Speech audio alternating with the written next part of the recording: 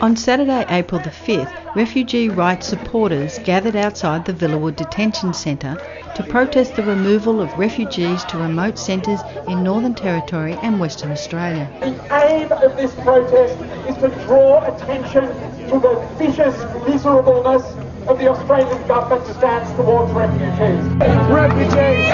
Racism! The government claims their removal is required because the centre is about to be renovated. Protesters claim the real reason is to limit their access to legal representation. What this move is about is making Villawood a far more secure detention centre, something that looks like Yonge Hill, Christmas Island, something that looks like Curtin Detention Centre. Previously, the government had disclosed the personal details of refugees on the Department of Immigration's website, breaching their right to privacy. Many of the relocated refugees were preparing to sue the government in relation to that breach.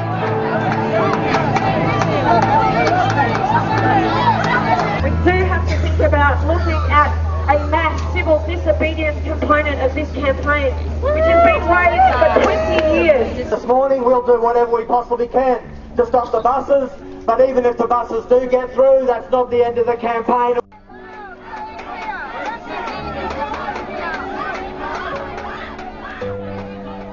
I'm here with a group of women who visit 2 or 3 times a week, and we're here because we love our friends and we wanted to say goodbye. We're extremely concerned about our friend Imar.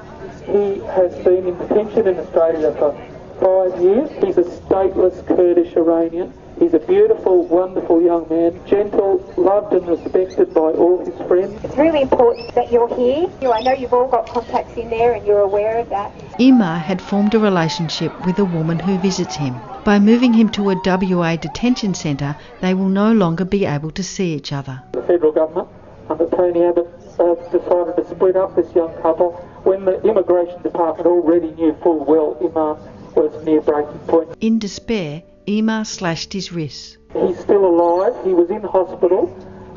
The wounds apparently cut down right to the tendon. He was still put on the bus. We're here to let those people who are being shifted, those people who have got all kinds of connections with the community, with legal support, with the people who visit them week in, week out.